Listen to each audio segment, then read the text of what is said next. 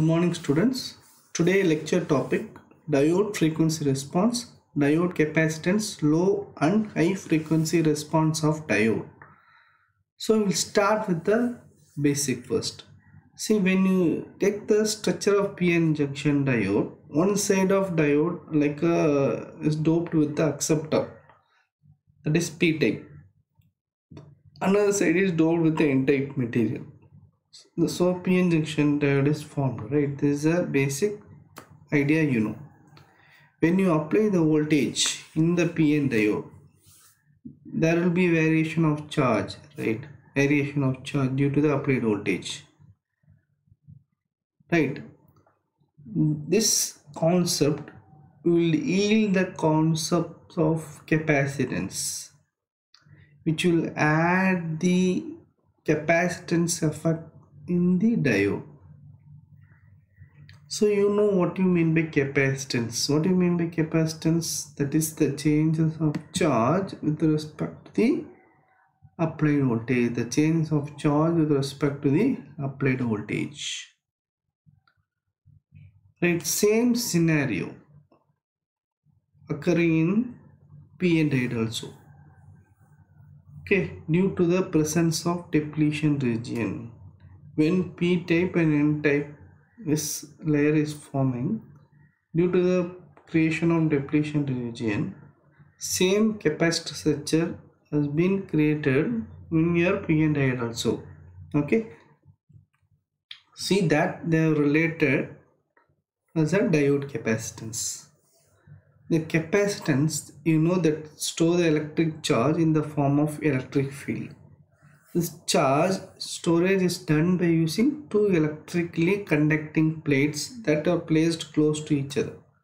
It was separated by an insulating material which you know which is called as dielectric. Right. The same scenario in our PN diode also. When you apply the charge, same diode with the depletion layer. The depletion layer is acting as a dielectric part. So that gives the equation capacitance equal to C equal to epsilon, that is with respect to silicon semiconductor region. A is the area of the cross section and divided by width of a depletion region. This is the same scenario occurring in your diode also. It is classified into two types.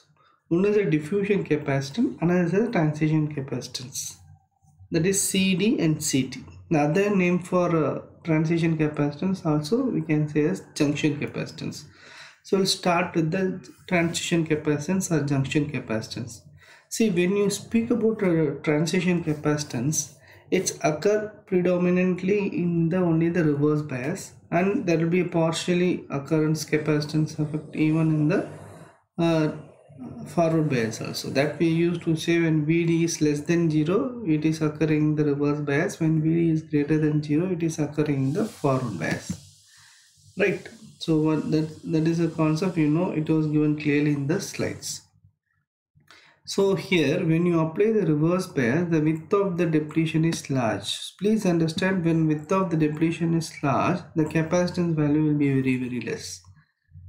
Okay, the amount of capacitance change with respect to the applied voltage. That means the change of charge has been occurring. So it was written with the equation of CT equal to epsilon silicon A divided by W, width of the depletion. It's a basic equation.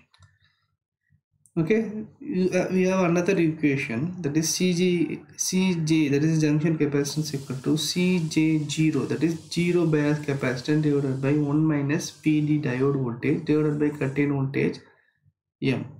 M is the value change from 1 by 2 to 1 by 3. So when this is formula applicable, when VD is less than 0, CJ equal to 2 CJ0, that is it is applicable when VD is greater than 0. Clear? Same idea given in the different slide. So when you apply the voltage, the charge is being varying. Due to the change in charge, the capacitance effect has been occurring in your diode. This is with respect to the junction capacitance. When you speak about a diffusion capacitance, you can see the width of the depletion will be very small. The change of charge with respect to the uptime voltage, but the width of the depletion is very narrow. So it was inversely proportional. When width is low, the capacitance value will be very large. CD will be larger than the CT. So that is you need to understand.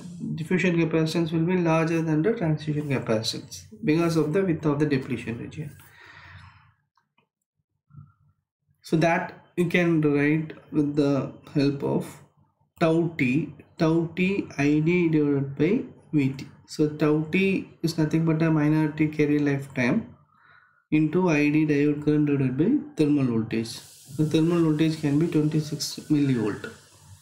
Okay, so this is a basic equation that used to determine the value of diffusion capacitance.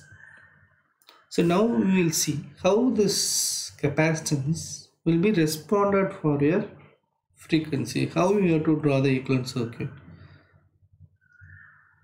Right.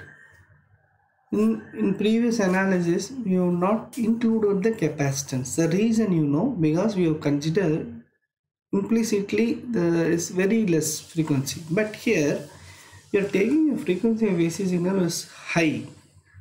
So we have to incorporate the diffusion capacitance in the not only diffusion, also the junction capacitance, but the value of junction is very low, right?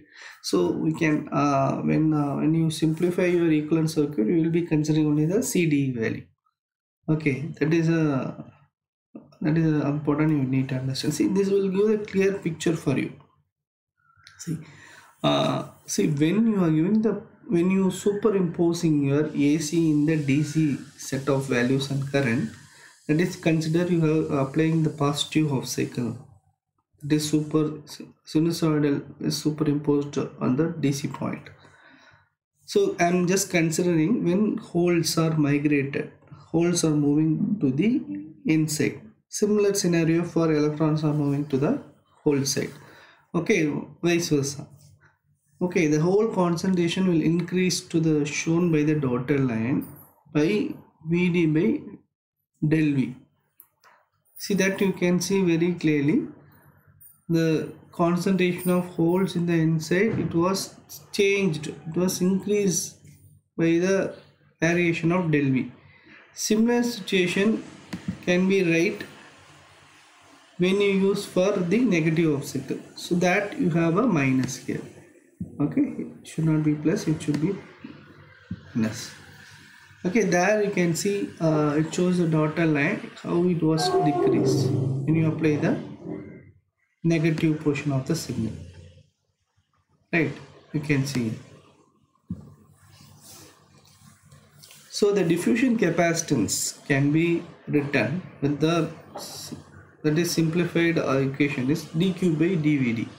So here final inference is diffusion capacitance is larger than the junction capacitance. Now we will go to the small signal, how you can add your capacitance in your for a diode.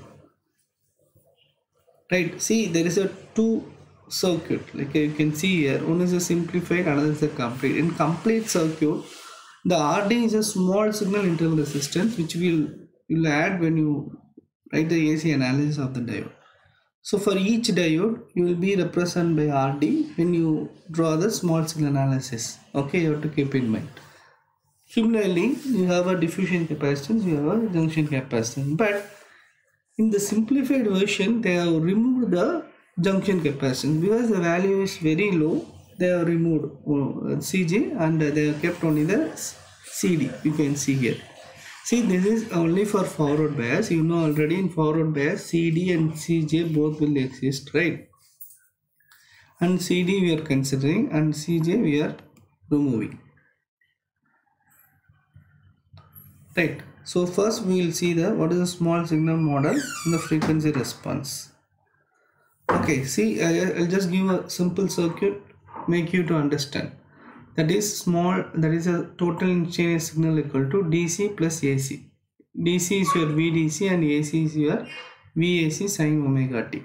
That is the signal which you are applying. Okay, so please understand, when you rating a small signal analysis, you will have a small signal internal resistance you have to represent. Okay, the diode to be represent with the small signal resistance, right? The diode to be represent by the small signal resistance. Okay, diode to be represented by a small signal resistance. See, when you put for DC analysis, see, it was R, you have a same. Then this diode alone, it was represented by the cutting voltage, so that your DC quotient point can be determined by ID equal to VDC minus 0.7 divided by R. Similarly, for AC analysis, like a small signal analysis, you can represent your diode in terms of RD. So here, very important, RD, how you will find a small signal internal resistance, we have discussed in the last video.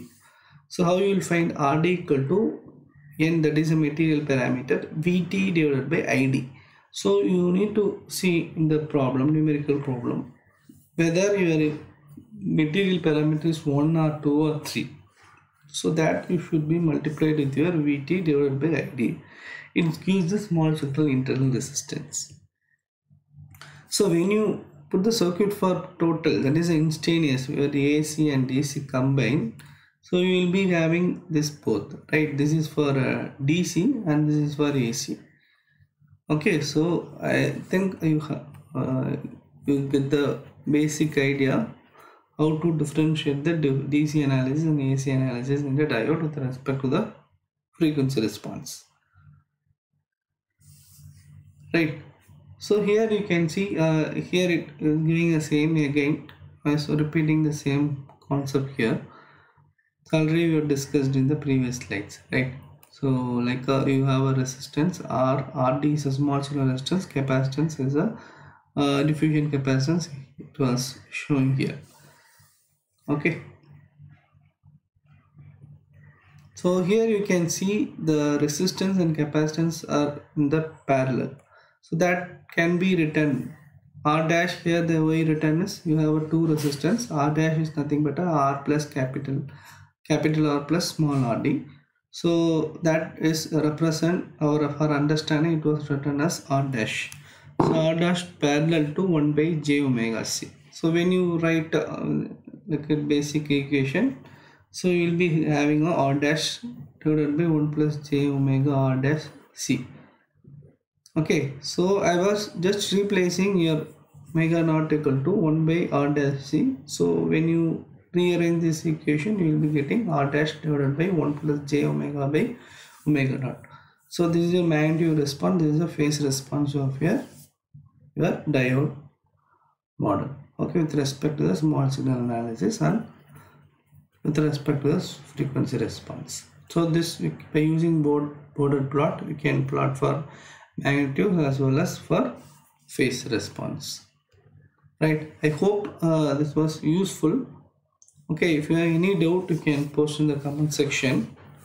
So in next video, we will be solving the numerical problems. Okay, thank you.